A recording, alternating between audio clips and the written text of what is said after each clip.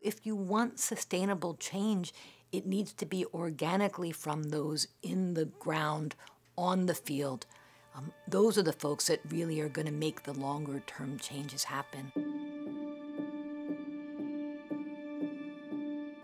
Sometimes there's a problem that people who are in a field for a long time move up in responsibility, but sometimes lose touch with the reality on the ground. And it's important for all of us to get that grounding, to go to the field, not to stay in our ivory towers and think that we understand the problems, because things also change, and it's really the frequent interactions with the folks that are in the front lines that are going to tell us whether our solutions make sense.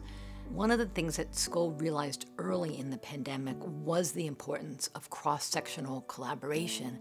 That is, that there were so many groups that were impacted by the pandemic, but working in silos, those groups were going to be much less effective, and frankly, even running up against each other. And Skoll, for example, funded early the COVID Collaborative, which is a US-based organization that brings together experts and leaders and organizations that are really working together in the pandemic space. It really is that collaboration, the voices of all those folks working together, that's going to have the biggest impact and really lead to the most meaningful change.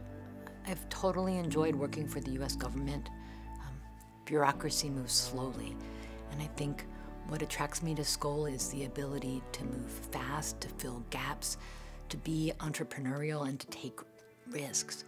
I think philanthropy has a unique niche in really catalyzing change, and I'm excited to explore the possibilities.